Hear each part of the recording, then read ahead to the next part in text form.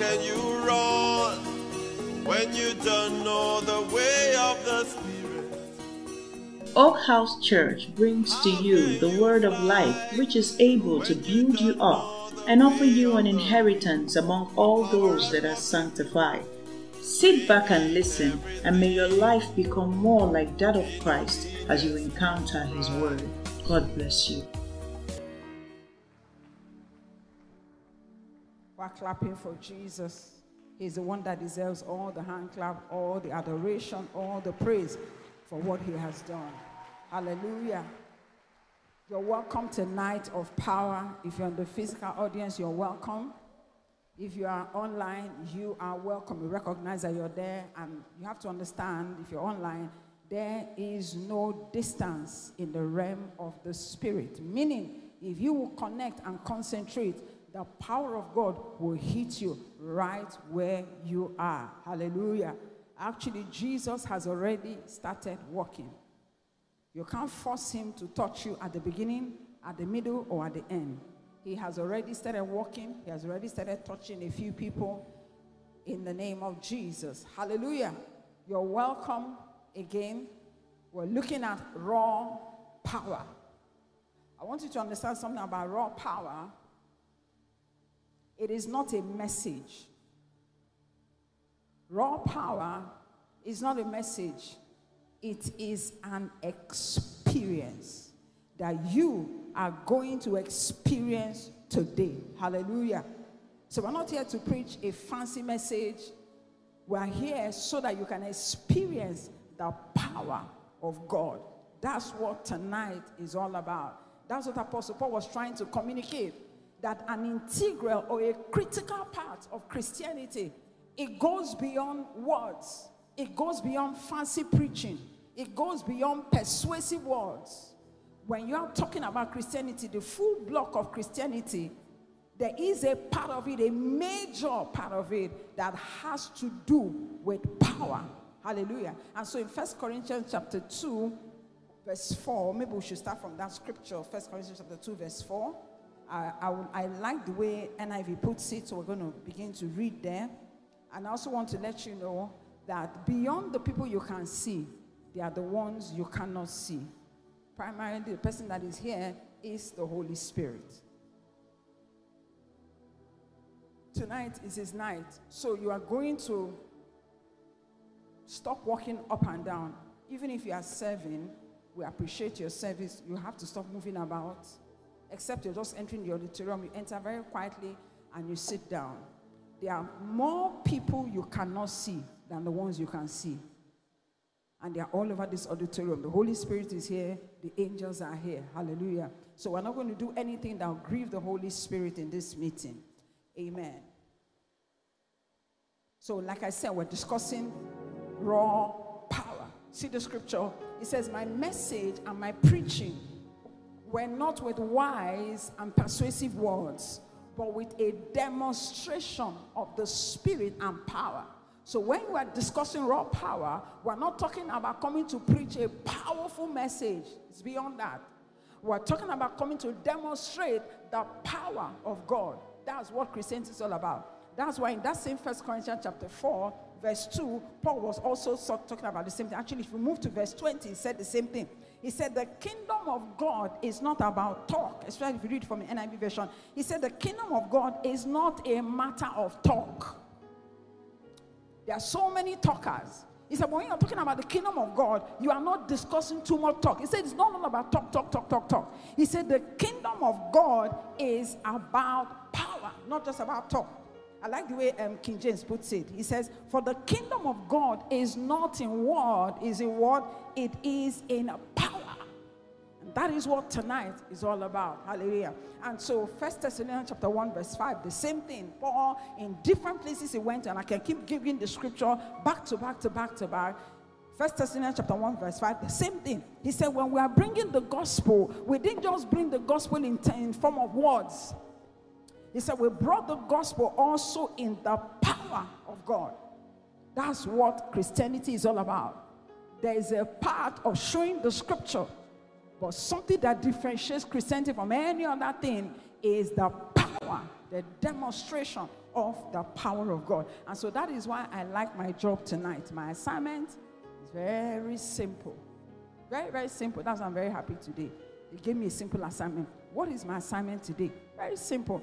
Introduce you to the power of God and simply step aside and allow Jesus to act. So that's why I said my job is simple. I'll just introduce you to the power of God, explain to you a little bit about it, and you see me move aside so that the one in charge will act. His name is Jesus. But when he acts, he actually acts through the person called the Holy Spirit. He's going to be acting, he's going to be touching, he's going to be doing a lot of things in your life, and he's going to be acting through the person of the Holy Spirit. I think I'm going to demonstrate that so that you will understand what is going on. If I have some scarves there, let me use it to show you an example. And maybe three people from the choir, just help me. Any scarf, any material is good. 1, 2, 3, quick. So that I'm going to do a demo so that you'll be able to understand what's going on. I like to do word pictures here. Please just stand here. So we have God the Father, God the Son. Give me any of the scarves. Who is Jesus Christ? God the Father, Jesus, the Holy Ghost. Give it to him. Jesus. So I'm trying to demonstrate so you understand what's going to happen tonight. All the scarves go to Jesus. Jesus is the one in the middle, so give him everything. Okay. So when you come to pray, so let me discuss who they are. This is God the Father. This is the one in the middle is God the Son. This is Jesus Christ. And the one on the left is just that you are wearing black. And it's supposed to be the Holy Spirit. Please, help us.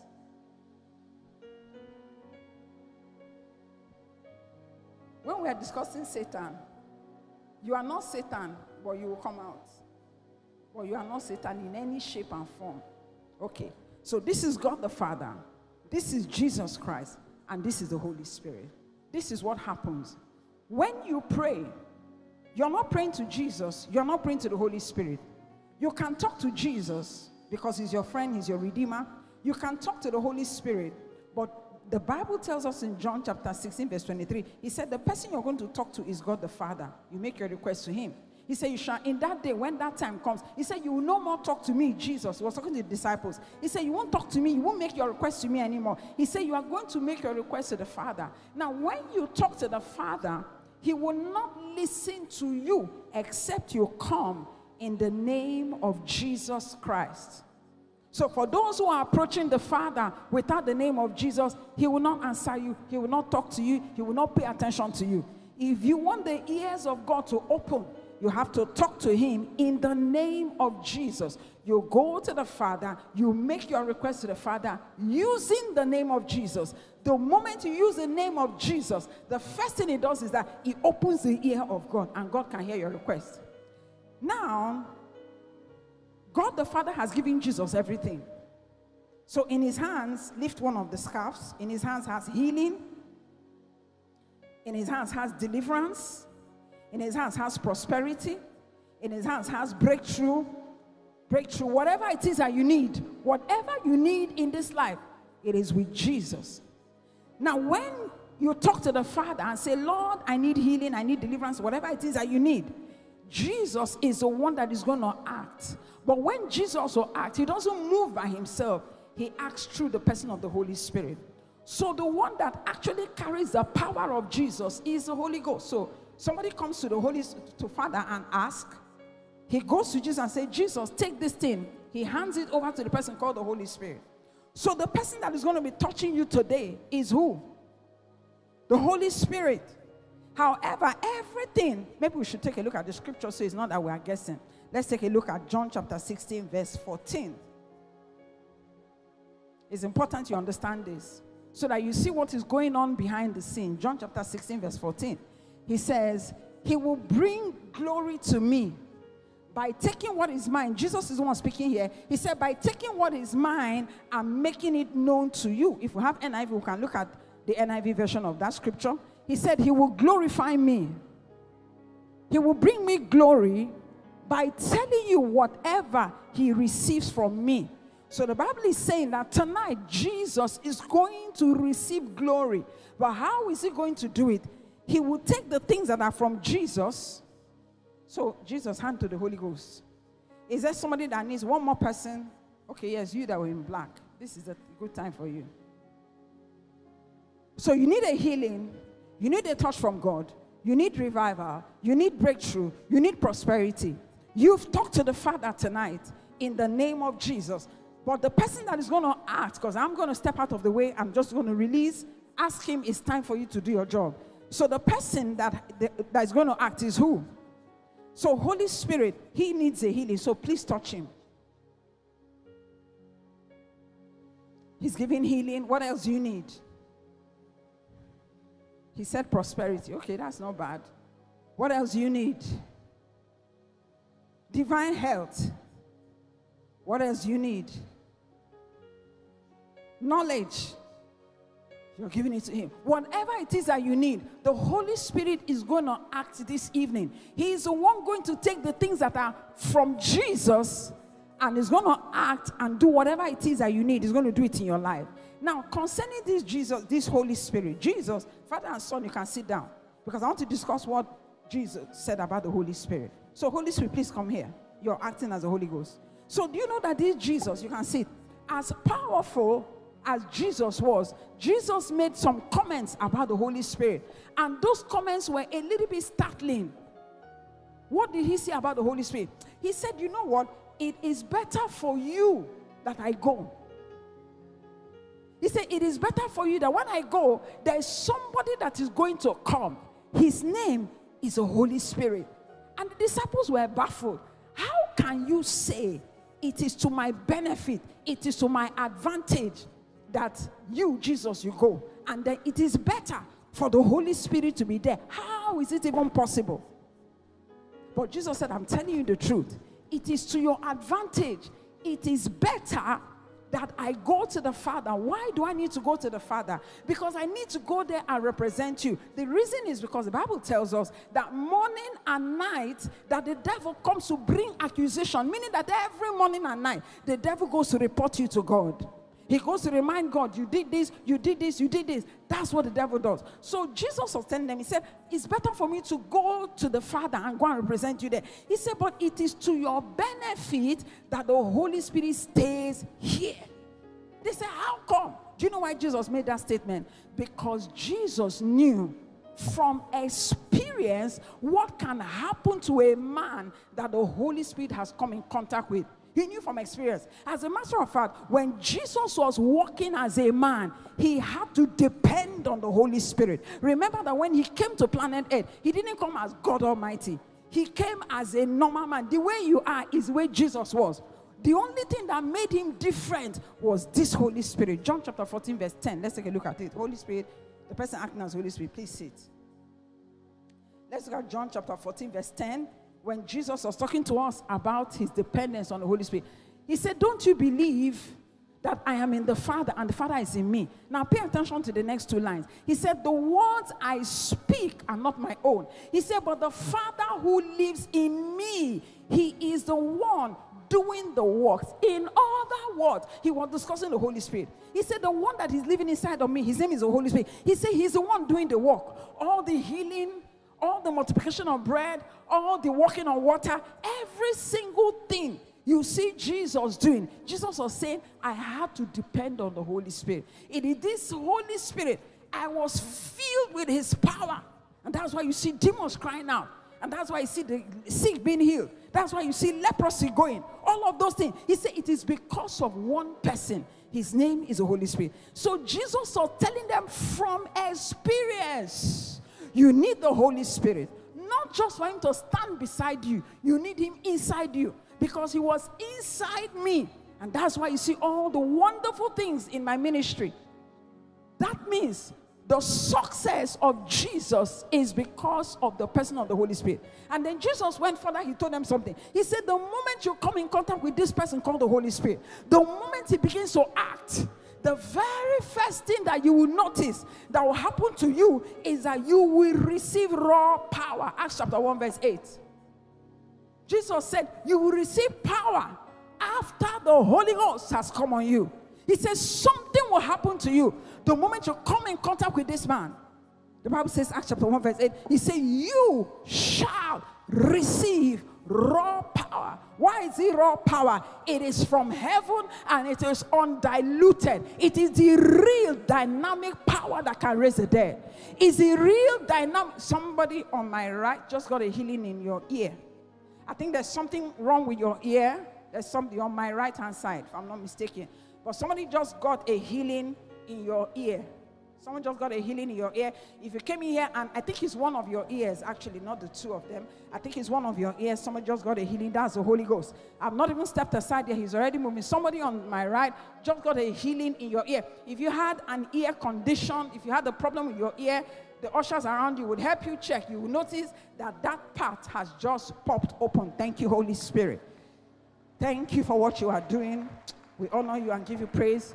We're going to take the testimony shortly because we're going to minister to everybody. Hallelujah. Thank you, Holy Spirit. Oh, we give you praise. Thank you, Jesus. He said, the moment you come in contact with him, he said, you are going to receive power. And that is why Jesus advised the disciples from a place of experience. He said, listen to me. In Luke 24:49, he said, listen to me. He said, don't go anywhere unless you are endued with raw power. He said, don't go out. You are at risk if you step out without power. So he told the disciples, remain in hiding. Don't go out. Go to the upper room. Stay there. Lock the doors. Don't go anywhere. Don't try to go to work. Don't try to go to the market. Don't try to go anywhere. Wait until something that is not from this planet Earth happens to you. Luke 24, I think we'll read verse 49. If I wish we would have the Living Bible translation, but if not, this is fine. He said, and I will receive, and I will send the Holy Spirit, just as my Father promised. He said, but stay here in the city until what happens? Can we read the last line together? Until what happens? The Holy Ghost comes and fills you with what? Fills you with what? Fills you with what? No, you didn't get it right. Fills you with what? No, you didn't get it right. Fills you with what? Fills you with what? Fills you with what? Raw power. Why did I call it raw power? Because that power can change the life of a man. A man, a woman, or man, whoever, is a prostitute, an armed robber, a killer, a drug addict. When raw power comes in contact with that person, that man changes. This was a man called Apostle. We call him Apostle Paul. But if you had seen him then, before he came in contact with this power from heaven. Living Translation say, wait until power from heaven comes in contact with you. Why do I like calling it raw power? Because it means the power is undiluted. It's not the one that comes from a man. That's why at some point I need to step aside and allow the undiluted power to begin to touch men. He said, wait, don't go anywhere. He said, you are at risk without power. You can't step into life without power. That is why when Jesus came on planet Earth, the Bible says he was introduced to the planet Earth by power, not by any other thing. Romans chapter 1 verse 4. Because he understood you can't go anywhere. Me, my own introduction, that's what Jesus was saying. My introduction into this life is by power. Romans 1:4. He said, and he was shown to be the Son of God when he was raised from the dead by what? By the power of the Spirit. The way they showed him to be the Son of God is how? By the power of the Spirit. Can we look at it in the King James version of this? I think that captures it better. The King James version of Romans chapter 1 verse 4. You see what the Bible says there? And he said he was declared to be the Son of God according to the Spirit of holiness by the resurrection with power according to the Spirit of holiness. So the Bible says he was declared to be the Son of God with what? Power. In other words, he was introduced to us by what? By the Spirit of power. That's how Jesus was introduced to us. So Jesus was saying, me, to walk on this earth, I needed power. I needed something to come on my life. It is called the power from heaven. It is called the power from on high. And he told the disciples, you have many things to do, I agree. You have a job to go to, I agree, but you can't go. If not, you'll be a victim. Meaning what? If you don't understand the language of power, you will be a victim to the man that understands the language of power. You'll be a victim. There's only one language that this earth hears and understands. It is called the language of power. Hallelujah. Why did Jesus tell them it was important to come in contact with power? Because Jesus understood how this world is structured. Number one, Jesus understood. He said that this world is full of darkness. Isaiah chapter 60. And every day is getting darker and darker and darker. And the only way you can survive is through power. Isaiah chapter 60. He said, for behold, darkness shall cover the earth. And every day is increasing. If you take a look at Nigeria, now I'm only using Nigeria because that's where we are physically. But this is going on over the world. Many years ago, maybe something about 15 years ago, there was nothing like kidnapping. In fact, somebody was making a joke to me many years ago when I was in school, university, and she said, do you know why there's no kidnapping in Nigeria? I said, no. She said, because they know if they kidnap somebody in Nigeria, nobody will answer you. It means they will say, if you kidnap your brother, say, take him, be feeding him. That's why they don't kidnap anybody. And we laughed. That's how I remember that 15 years ago, there was no kidnapping at all. When it got to 10 years ago, kidnapping started. But it wasn't just random people. It was only people that were wealthy, people that were well off. They are the ones you kidnap. So, I mean, if you don't have a lot of money, you won't care because you're not a target. But as the days began to progress, you notice they are not only kidnapping rich people, they are kidnapping just about everybody. I heard about a ransom. They're asking for 100,000 naira ransom. So those kidnappers are actually hungry. Some are even asking for a bag of rice. They'll let you go. So what it means is that every day, darkness is increasing. Every day, crime is increasing and it's getting worse. I was reading newspaper the other, it wasn't newspaper, I think I was watching something or reading whatever. They said they caught a man not too far away. They said somewhere around stadium. And he had 100 used diapers. You know what that means? Babies' diapers are used. They saw him. The man had an accident, and so the security were trying to help him out of the car, and they noticed he had a bag. Inside the bag, 100 used diapers. Is it that the man has 100 children? Or where exactly was he going to? Your guess is as good as mine. So Jesus understood darkness is coming, gross darkness, and is increasing on a daily basis. And that is why you will become a victim if you don't understand the language of power. And that is why Jesus told them, he said, wait until you come in contact with the Holy Ghost. Until you come in contact with him, don't go anywhere. You are at risk.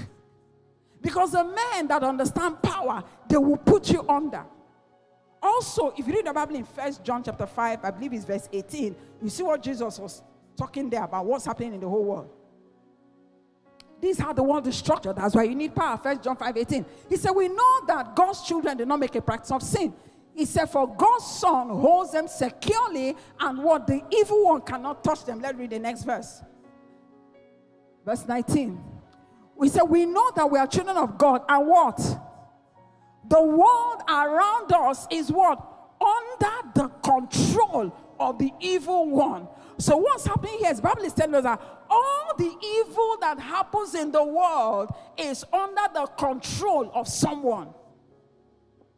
There is someone that is causing the evil. There is someone that is causing the sickness. There is someone that is causing the kidnap. There is someone that is causing the sudden death. There is someone that is causing the stagnation. The Bible says, and it is everywhere around us. That's why Jesus said, you must understand the language of power. If you don't understand it, you are in trouble. Even look at it physically speaking. Anybody who is going to go far in life must have a type of power. Anybody that has moved far in life, he has a type of power. You look at it. It is either the person has intellectual power, he's very smart. People like maybe Wole Soyinka and a few other people, what they have is intellectual power. They are not popular because they have money. They are popular because of what? Intellectual power. And then you see some other people, they may not be very smart, but then they have financial power. And so you know about them because they have financial power. If you don't have a form of power, you are nobody. Even in the physical, forget the spiritual. Just in the physical. There are some people, their power is their beauty. So you see some people, because they are very beautiful, they are known. You see some people, they have social power. They have influence. And so they are known. So if there is no power that you have in the physical, you are a nobody. You will not be recognized anywhere. I'm talking about physical, not even spiritual. But let me tell you the truth. You see all these powers I've mentioned, whether it's financial, whether it's political, whatever kind of power, they are all useless in the face of spiritual power. Why? A man that has spiritual power will liquidate you with all your money. A man that has spiritual power will liquidate you with all your intelligence, all your intellect. That is why someone can be abroad. I was watching a TV program, maybe I can't remember how long ago. They showed a man, maybe you've seen it, maybe you saw it, I don't know. He was sweeping, if you know Lagos-Ibadan Expressway, he was sweeping Lagos-Ibadan Way. That's the express road. He was sweeping it. And so the news people thought this was interesting. So they stopped and asked him a question. I thought when they were showing him, you know how before they interviewed the man, they were showing him, he was sweeping the floor. You know, he was very serious sweeping the floor. So me, I thought he was a mad person. And then to my greatest surprise, the man, when they were talking to him, he was speaking Queen's English, perfect English. He was speaking Fone. They asked him, sir, why are you sweeping the floor? He said, you know what? I lived in UK all my life. He was still speaking Fone. He said, I lived in UK all my life. And when I was there, I realized, you know what? Nigeria is really dirty. And I had to come down to rescue Nigeria. And they said, so to rescue Nigeria is to sweep Lagos. Yeah. We need to keep the express road clean. He has been called home by somebody that has spiritual power in the negative. He's abroad. Somebody sat down on a shrine and called, I don't know what his name, let's say his name is Ogogo. Ogogo, most likely, is one illiterate in the village. Ogogo, come back to Nigeria. Come back to Nigeria. And all of a sudden, it enters the man's heart. I have to go to Nigeria and sweep the express. I have to go to Nigeria and sweep the express. And he comes back to Nigeria. Phone-speaking man. But his intelligence, that he's far away, did not help him because he didn't understand the language of power. So somebody that understands the language of power put him in that kind of bondage as a madman, though he was very smart. Perfect English. And the funny thing is that his phonetics did not change. With the madness in his life, the phonetics did not change. Now, his own might be extreme, but there are people that are in serious bondage because they don't understand the language of power. There are two types of power in operation, the Bible tells us. We're going to look at the two of them, and then I'm going to show you something, and then step out of the way and allow the Holy Spirit to begin to move. Thank you, Holy Spirit. You know why I said the spiritual power supersedes whatever? It doesn't matter the kind of power you have, whether it's financial, intellectual, you went to school, all of that. There are people that are so rich, but they climb. After some time, some force pulls them down. One day, one of my daughters, Olive, she was telling me something. She said, do you know you are richer than Dangote? I said, me? How am I richer than Dangote, for goodness? Do you know how much Dangote has? Do you know how much I have? She said, yes. He said, you are richer than him. I said, how? She said, because you have something he doesn't have. What was she talking about? She said, you have raw power. You have spiritual power because you are connected to Jesus. He said, all he has is financial power. If he has any other type of power, it might be spiritual power. But he said, as long as that power is not the power of Jesus Christ, it is subject to the power of Jesus Christ. Two types of power. So what's happening is that the two types of power, it is either you connect to one of these two types. If you don't connect to one of these two types, I'm telling you that you are a victim. You need rescue. And tonight, the Holy Ghost has come on a rescue mission. I'm going to show you. Two types of power. Colossians 1:13.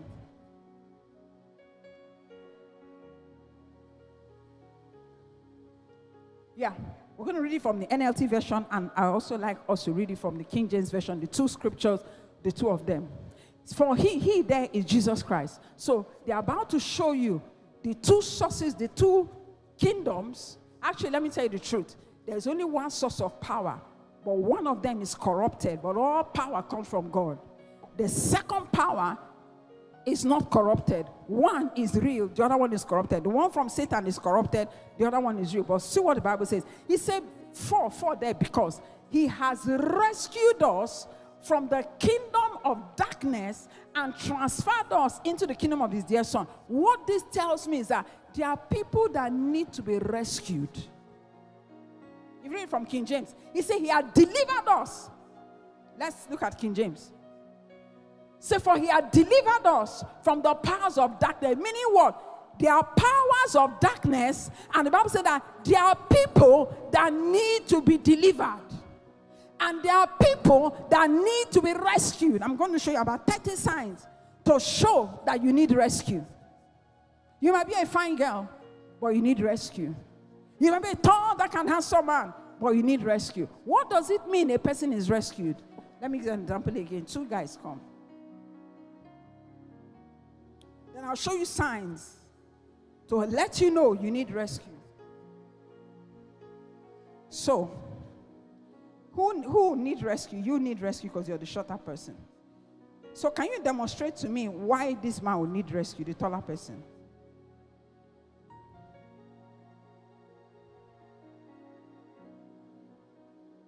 You people need to join drama department. You would have known. So just hold him, that's what it means. Down. You are too kind though. They're even hugging each other. No. Doesn't mean he needs.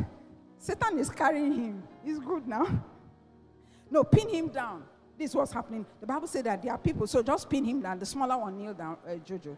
So this one, what does this mean? There are people that are like this. That's what the Bible is saying. He said, who has delivered us from the powers of darkness? Meaning what? There are people that are under the control of powers. And it's not the power of God. There are people that are under the control of the power of darkness. The Bible says, who else is wearing white? Come. He says they need rescue. So this is what's going to happen to somebody tonight. So this is what's going to happen. This guy comes to rescue. Three of you sit down. So the Bible said that there are people that need deliverance. There are people that need to be rescued. Do you know that some people need rescue, but they don't know? Some people need to be rescued from the powers of darkness, but they don't know at all. So I'm going to show you a couple of signs for you to know. I have about 30 of them, but I don't think I can go through all of them. I'll mention as many of them as I can, and then if you need help, the Spirit of God is going to begin to touch you. Like I said, my job tonight, simple, introduce you to the power of God and simply step out of the way. Hallelujah. So the first sign that you need rescue is that you are not born again. If you have not received Jesus into your heart, you need rescue. Let me tell you why you need rescue. What it means is that right now, your name is in a register. And the title of that register, on top of that register, they wrote, people in the kingdom of darkness. You might not know. You might even have a good job. You might even be speaking well. You might be doing all those things. But as long as you have not received Jesus into your heart, the Bible says that you are under the control of darkness. You are under the influence of darkness. And Jesus came today to do a rescue mission.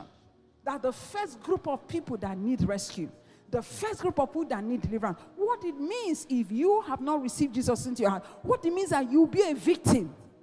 You don't even have power. What it means is that somebody in that same kingdom that is higher than you spiritually can sit down and decide you will never have a child in this life.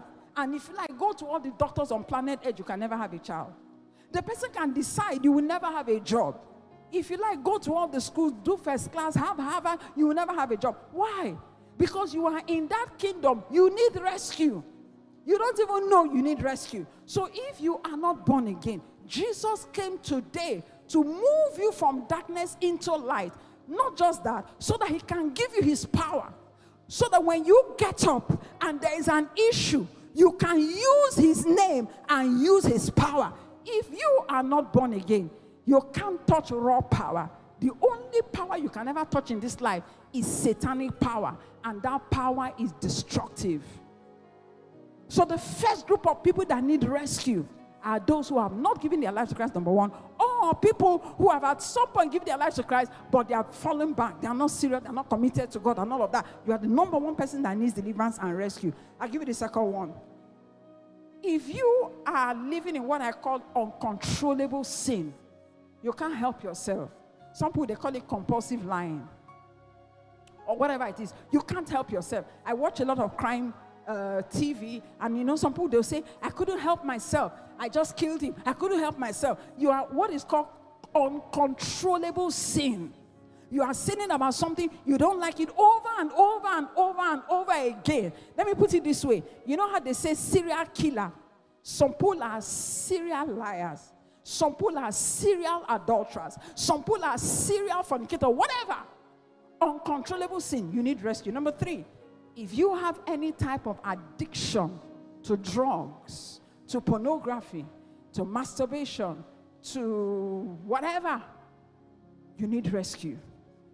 You can never stop it unless you are rescued by the power of God. And that's available tonight. That's why you're going to expose yourself to raw power. Number 4, there are people that work hard, very hard, nothing show for it. I usually call it, you walk like an elephant, but eat like an ant. You need rescue. The powers of darkness are playing games with your destiny. Another sign is nothing good comes your way without struggle. Number 1 is that nothing good ever comes your way. But the few that have come your way, you have to struggle. If you notice, you are always denied your right. You are supposed to pass. Then that year, I met a lady who spent 9 years in school. What was the problem? In fact, she came to meet me because she had stayed about 9 years in one particular position, and they've not promoted her. So she began to tell me the history. She said even in school, while she was telling me about the job, she's been in one spot for 9 years, said she's not been promoted. And then she said when she was in university, she was in university for 9 years. I said, is it that you failed your course? She said no. When she got to final year, after she had finished final year exam, she went for clearance. Then they told her, they can't find your name on the list. She was like, I don't understand, but I've done year 1, year 2, year 3, year 4. They said, yes, but your name is not on the admission list. They said your name was among those centers when they wrote JAM. JAM, if you're watching online, I don't know Nigeria. JAM is an exam you need to take before you enter university. So they told her that the people that took JAM that year in the particular center she wrote the exam, that they disqualified their results, and that they had sent message to all of them to rewrite JAM. She didn't get the message. So she has stayed in school for 4 years. At the end of 4 years, she has even finished her final year exam. They said, according to the laws of Nigeria, you are not even qualified to be invested in the first place.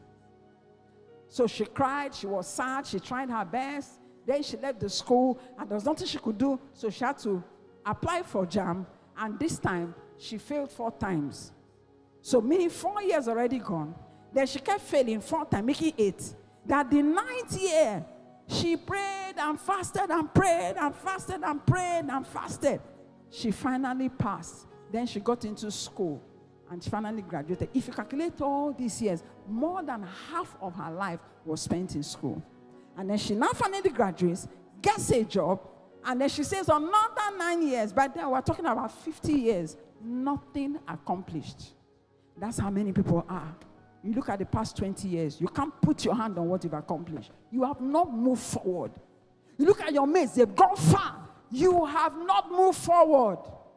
You are stagnant, and you don't want to tell yourself the truth. You need rescue. You are the type of person the Bible says you are under the power of darkness, and these things are real. Do you know why Jesus said we need power? Because we're not here alone. There's the Holy Ghost, there are angels, but they are not the only ones that are here. They are demonic entities, and they harass people, and they make sure that people don't move ahead. That's why Jesus said, you need raw power. You need to be able to get up and challenge whatever force comes against you. But if you don't, number 1, give your life to Christ, even if you call the name of Jesus, it won't work because you're not his child. And then there are people who are God's children, but they don't know that they are God's children. And so Satan keeps harassing them. And so the Bible said they need rescue. Number 3, there are people who have sickness and disease. You need rescue. You are here, you have a sickness, you have cancer, you have diabetes, you have whatever condition it is, a bone condition, you need rescue. Let me read the scripture there, Acts chapter 10, verse 38. The other ones, I'll just run through them. I won't bother reading scripture because of time. Like I said, today is not about too much talk. How God anointed Jesus of Nazareth with the Holy Ghost and with what? Power. Can we read the first 2 lines together? You now know how to read it, right? You now know how to read it. Can we read the first 2 lines together? 1, 2, 3, go. I can't hear you. How God did what? With what? Can we say it again, the last line? How God anointed Jesus with Holy Ghost and what? With what? With Holy Ghost and what? Raw power. That's what they anointed Jesus with. Why did they release raw power on Jesus? The next line. He said he went about, number 1, doing good. And doing what? Healing all that were oppressed of the enemy. That's in 38. He went about healing all that were oppressed of the devil because God was with him. So the Bible tells us there that sickness is an oppression of the devil. That means you need rescue. If you have any form of sickness, that the man that has I think you're not able to swallow properly. Something in your neck, not neck, what's that? Your throat region has a problem. So you're not able to swallow properly, you need rescue. Let's look at Luke chapter 13, verse 10. I like this one. Luke chapter 13, verse 10. This is what the Bible is showing us what happens in the unseen realm. We're going to read verse 10 and we're going to read verse 11. He said, this is he, there is Jesus. He was teaching in one of the synagogues on the Sabbath day. Verse 11. And behold, there was a woman who had the spirit of infirmity for how long? 18 years. Let's look at the NLT translation. He saw a woman who had been crippled by what? Crippled by what? Crippled by what? But you know what? It's because we're reading it in the Bible. If we're not reading it in the Bible, we see somebody that is crippled. What are we going to say? He has a bone condition. If you go to the doctor, they'll tell you he has, they know how to call all these big, big names. They'll tell you he has paralysis of the lungs, and it's because the chest region is perforated, and so air cannot enter, and so the bones are crumbling, and it's called malatosis of the pathological of the vein, of the kidney, of the artery. Isn't that what they'll say? But the Bible tells us different. He said Jesus saw a woman crippled by an evil spirit. Kenny Hagin was talking one time. I don't know if you know about Kenny Hagin, but even if you don't know him, he's a minister of the gospel. One day, people came out to be prayed for. They were sick. He said, as he was praying for the people, his eyes opened. Jesus opened his eyes, and he saw a man who had cancer. And he looked at the man, and he saw something that looked like a monkey attached to the man's side. A small monkey. Just picture a small monkey. And the thing fasting very tight on the man. He asked the man, what's wrong with you? The man said, I have cancer. But Kenny Hagin could see that cancer was because there's an evil spirit that attached himself to the body. That's what Jesus saw here. He said, an evil spirit attached. So Kenny Hagin looked at the evil spirit and said, you foul spirit, let him go now in the name of Jesus. He said, loose him. He said, the evil spirit fell on the floor and said, I don't want to go. Kenny Hagin said, you have to go. He said, I know I have to go if you say so, but I don't want to go. So people could hear Kenny Hagin, but they couldn't hear the evil spirit because he was operating under a gift called discerning of spirit. So the evil spirit said, I don't want to go. I don't want to go. Kenny Hagin said, you have to go. The evil spirit said, if you insist I should go, I will go. But I don't want to go. Kenny Hagin said, I insist. Lose him. Go now in the name of Jesus. And the evil spirit ran out of the place. Immediately he did that. Remember, the man could not see who Kenehegi was talking to. Immediately he did that. The man lifted his hand and said, I feel free. I feel light. And that was how cancer disappeared. What was crippling the man in the spirit realm? There is an evil spirit in operation. What did the doctor see? The doctor saw that he had cancer. They saw a cell multiply faster than usual. But in the realm of the spirit, there's an evil spirit in operation. Listen, if you came in here with cancer, you're the #1 person that will get healed. Especially if they've told you it is stage 4.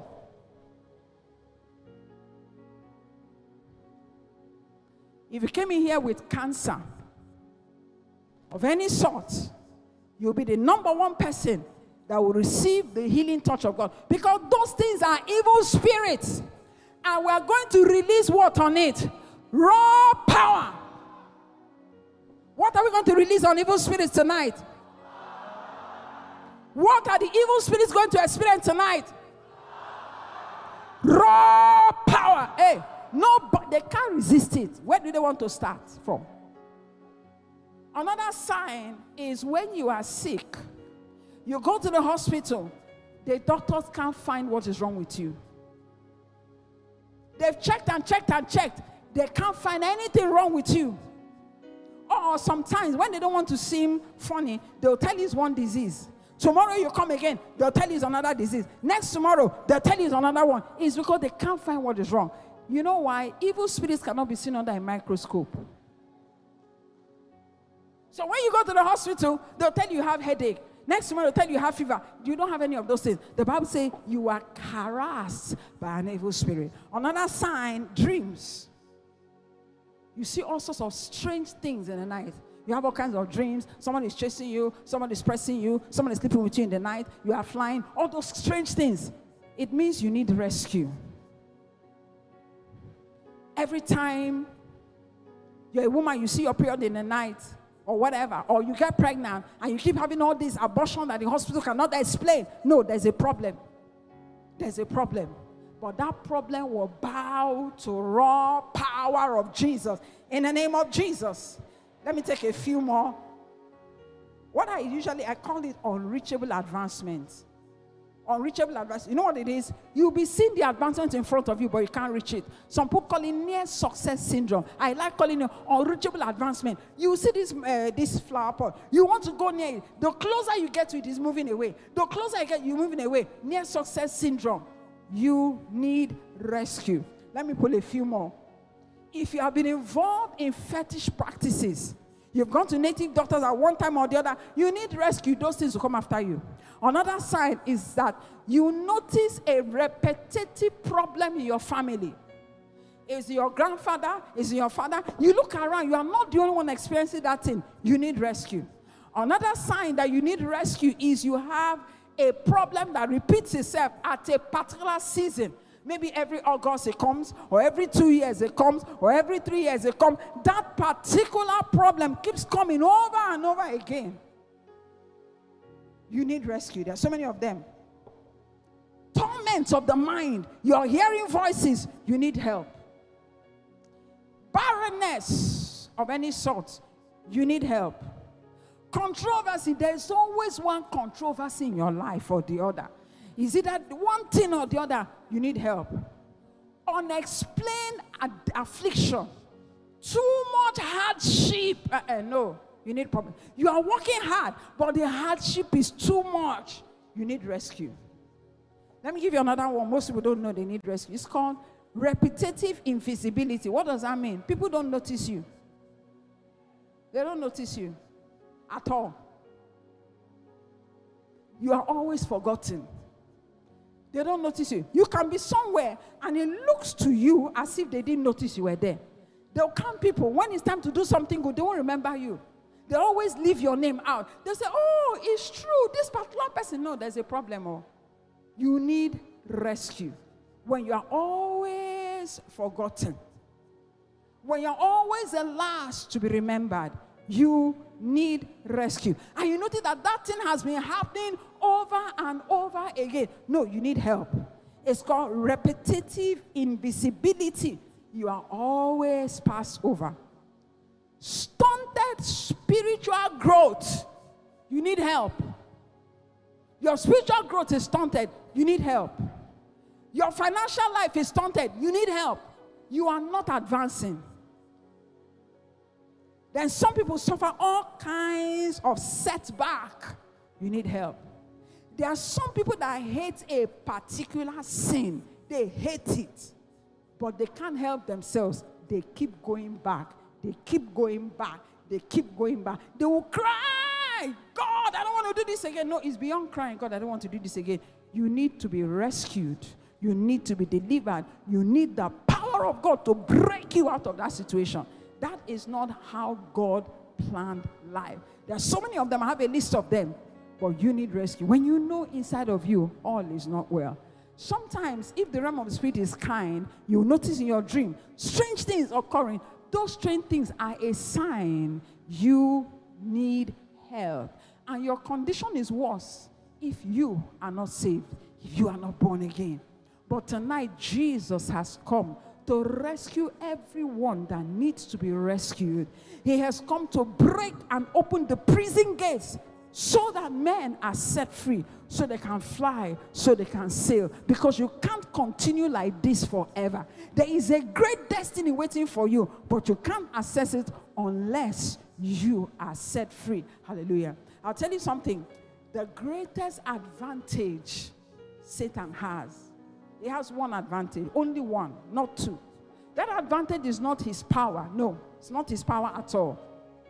The advantage Satan has is, I usually like to count the words, is an 8-letter word. Okay, not 8, 9-letter word, only one. Who knows what it is? It begins with IGN. It's called ignorance. That's the advantage Satan has, ignorance. Satan's advantage is not his power. Satan's advantage is our own ignorance. When we are ignorant of the fact that Jesus has transferred power to men, then Satan takes advantage of your ignorance. When we are ignorant of the fact that Satan has been defeated, then Satan takes advantage of that ignorance. But today, in the name of Jesus, your eyes are open. Whatever condition that you have, whether it's a sickness, whether it's a disease, whether it's an oppression, let me make bold to tell you that that thing has already been defeated. But let me tell you something. When we begin to pray, the raw power of God will act on that particular situation. If you came in here with a fibroid, it will dissolve in the name of Jesus.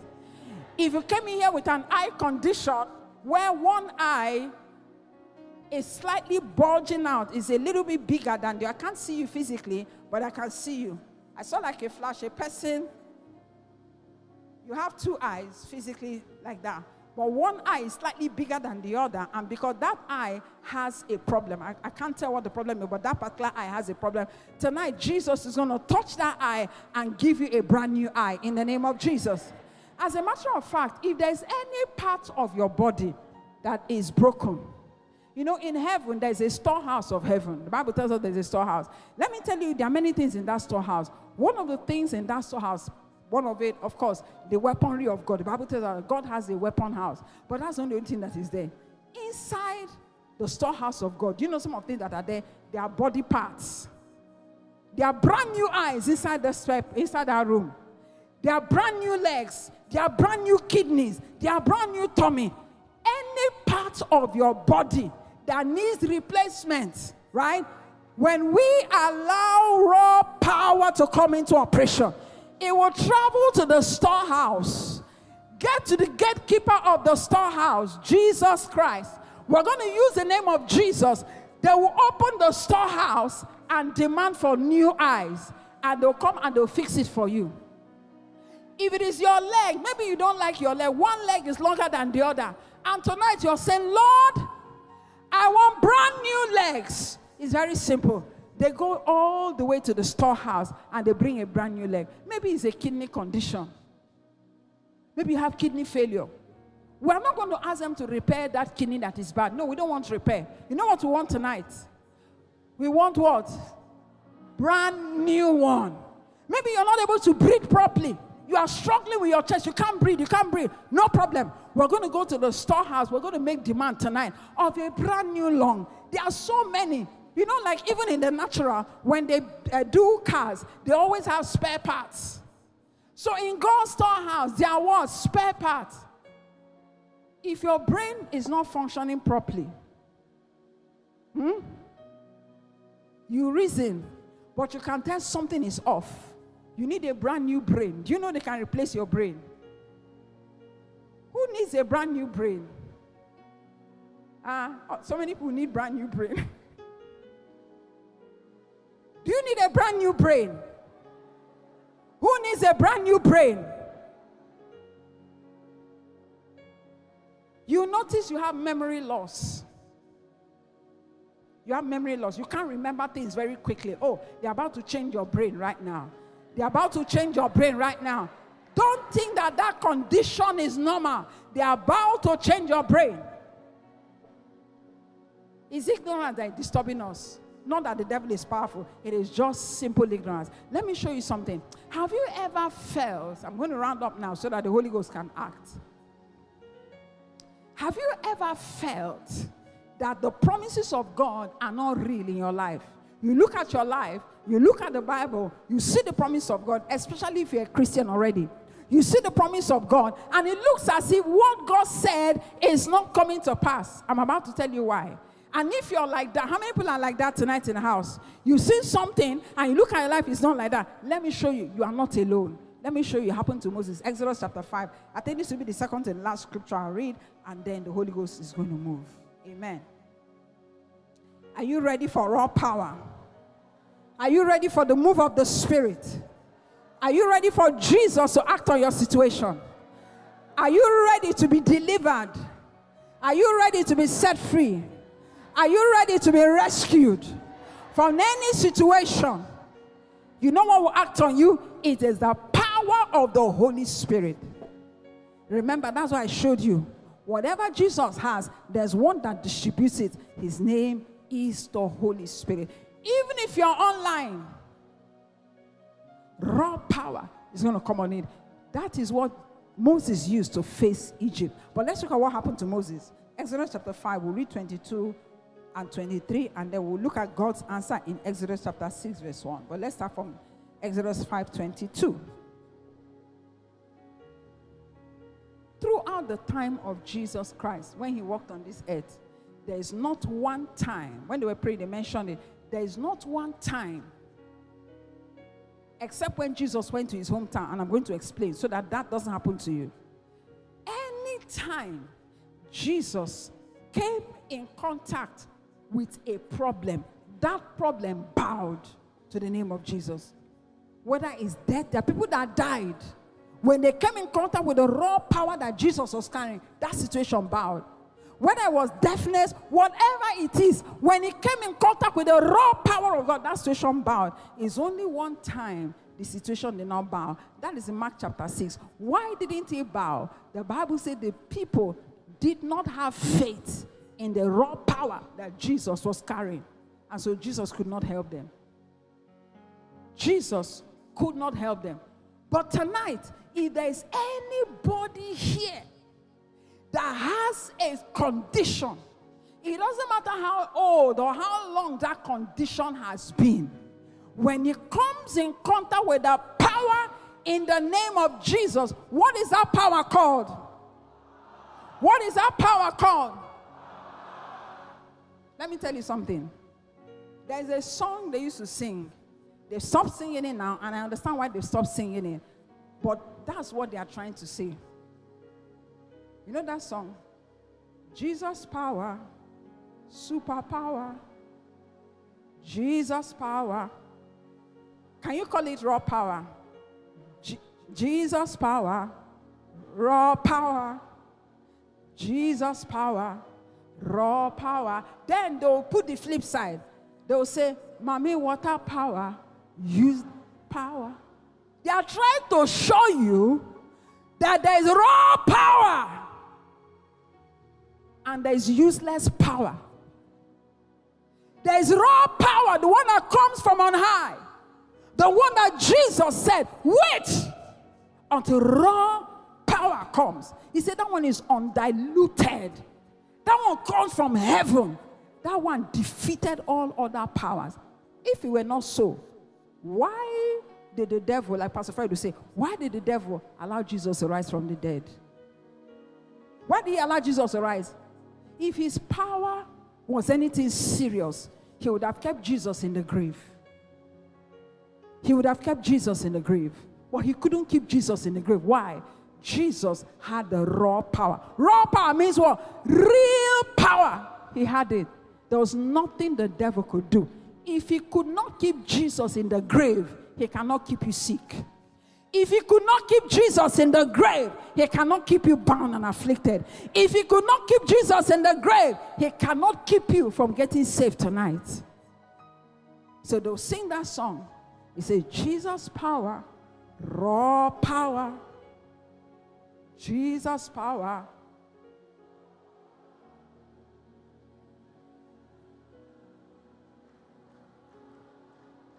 I can see those of you that did crusade in 1960 clapping like that. I did not say you should clap like that, too. Wait. Stop clapping. I didn't say you should clap like that. I said, let them sing. You know, the way you are clapping tells me you used to be in crusade in those days. But how many of you know the song? What they were saying is there is a real power and there's a fake one.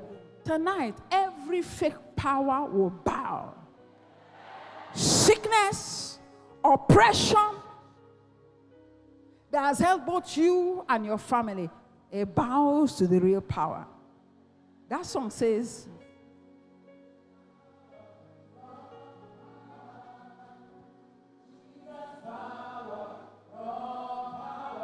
do you know what is raw power? Let's even define this raw power. What is raw power? It means the real one. It means the super one. It means the undiluted one. It means the one that comes from heaven. It means the one that can never be defeated. It means the one that is with Jesus. Every other power, the Bible says Jesus is going to rescue you. I know why they stopped singing this song. They say that you are calling Mami Water name in crusade ground. But the Bible tells me in Colossians 1:13 that he has rescued us from the powers of Mami Water, whatever they call it. Hallelujah. But at least let's sing the Jesus part.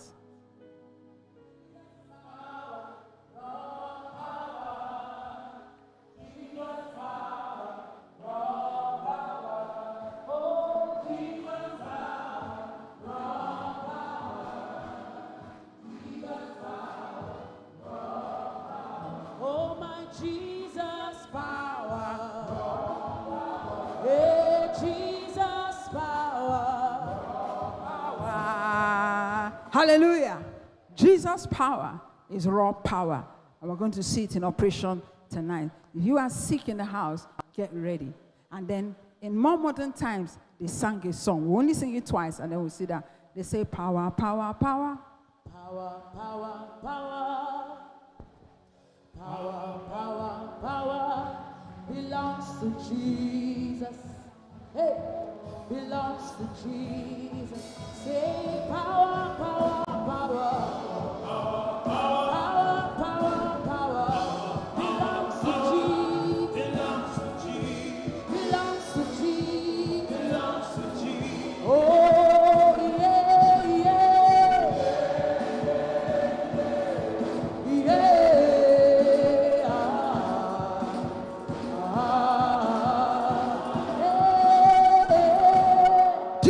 We should sing it.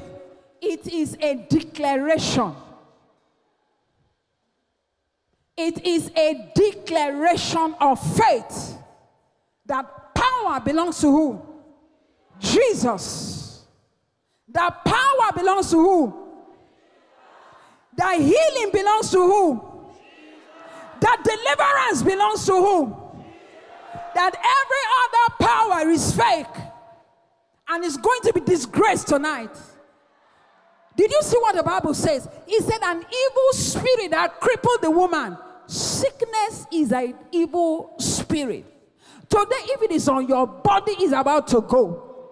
If you have been stagnated for years, whatever has held you back, tonight that power is going to be broken.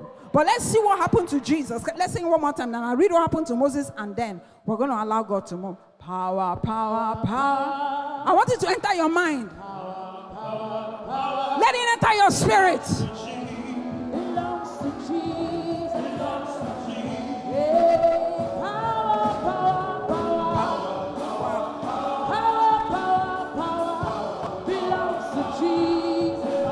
Hey, belongs to Jesus.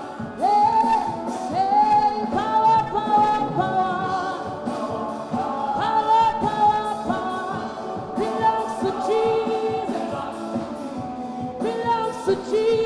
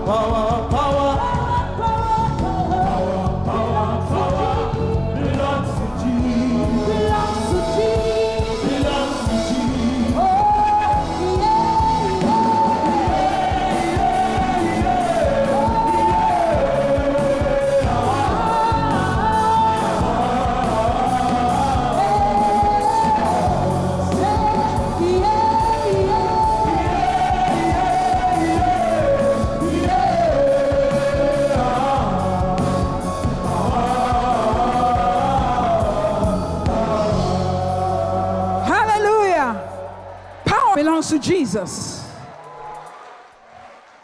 Healing power belongs to Jesus. The power to save belongs to Jesus. The power to deliver belongs to Jesus. If you come into a bone condition, this is a good time to stretch forth your legs and receive your healing. If you come in with any bone condition, we're going to read Exodus 5:22 and wrap this up.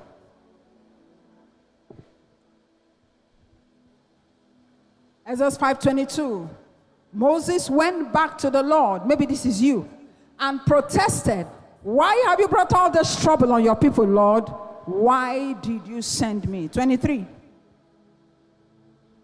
Ever since I went to Pharaoh as your spokesman, he has been very brutal to your people, and you have not done anything to rescue them. Let's look at the NIV translation of that.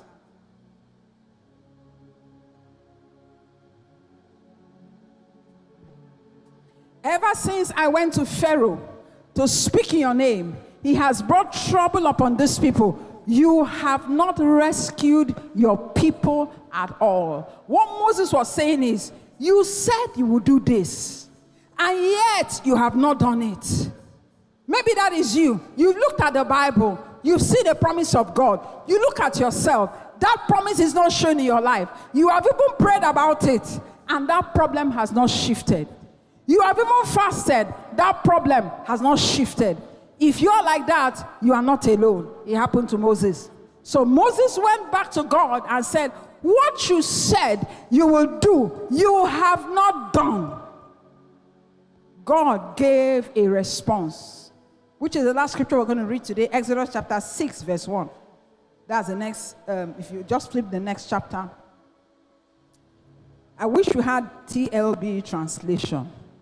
But if we not, NLT is good. Then the Lord said to Moses, do you by any chance, okay, we'll read NLT. Do you by any chance have either easy translation or CEV. If you don't, let's just read this one.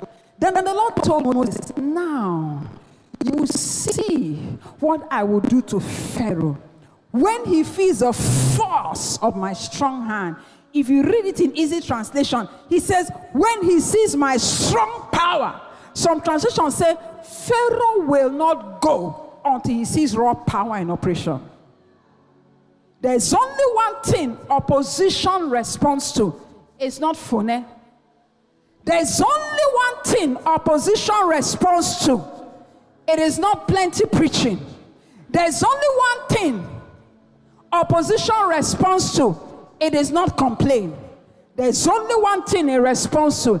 It responds to raw power. That is what God was telling Moses. He said, you are going to see when he feels the force of my strong hand. Another way for force of my strong hand is saying, when he sees raw power. Is there anything in your life opposing the word of God? You go, that's what God said. He said, you are going to see raw power.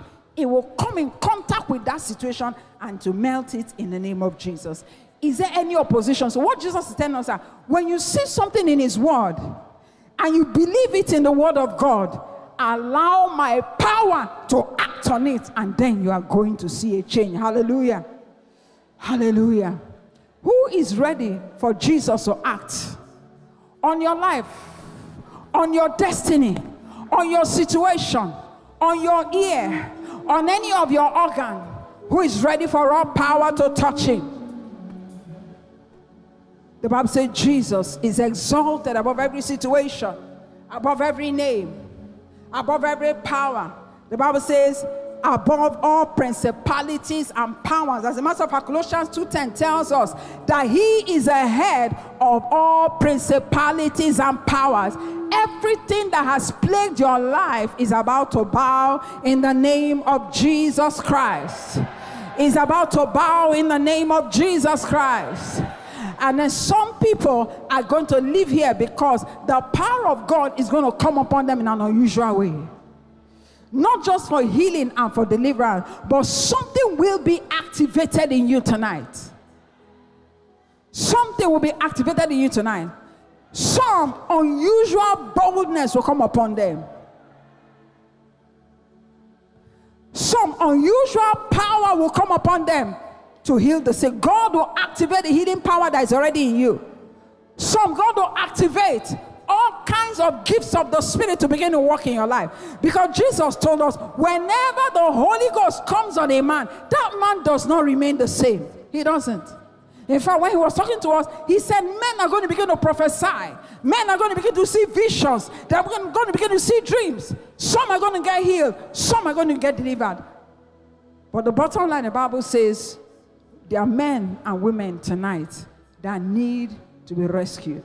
And they're the first group of people we're going to deal with today. If you are not born again, you are not a child of God, we can't even get to step 2 and not talk of step 3 if we don't first of all help you out of this situation. So if you are in the audience, whether you're on the left, on the right, wherever you are in the auditorium,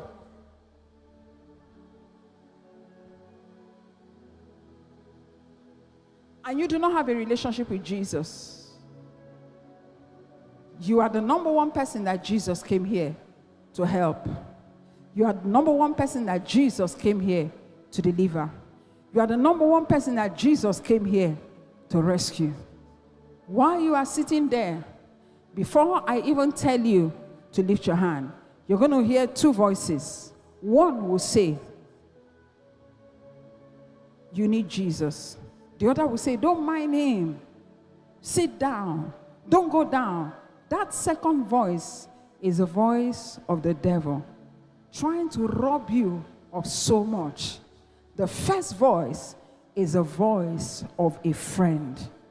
Is a voice of the one that has come here today to help you. One of them is telling you, you need to stop your bad ways. You need to give Jesus a try. You need to come to Jesus. You need to start afresh. That is what one voice is telling you. But the other one is arguing with the other voice. He said, don't mind them. Don't come out. Don't worry. Do it next time. You can't come out today. Do it next time. Which voice will win the argument? The choice is yours. Can we bow our heads and pray and talk to God? Can we bow our heads and talk to God? Wherever you are, you need rescue, you need help. And even if you're online, maybe your father forced you to watch the program, or your mother forced you to watch the program, or your friend is playing the program in the living room, and you just happen to be there watching, and you are not born again. You're also the one I'm talking about. But if you're in the auditorium today, and you are not saved, you have not given your life to Jesus, I'm going to ask you to raise your hand so that we can pray with you, pray for you. It's not just a prayer. It is rescuing you from the powers that have held you. Because in the next few minutes, we're going to be praying for the sick. In the next few minutes, we're going to be praying for anybody that has any of these conditions that I have mentioned. But if you are not born again, we are wasting our time if we're trying to pray for you to be rescued from Satan. The first rescue is rescue, first of all, your spirit man from the hands of darkness. After we have done that, then you are now free for us to be able to engage the raw power of God to break whatever has held you for years. So if you're like that, you are not saved, you are not born again. Right just where you are sitting, just lift your hands to Jesus. He can see you.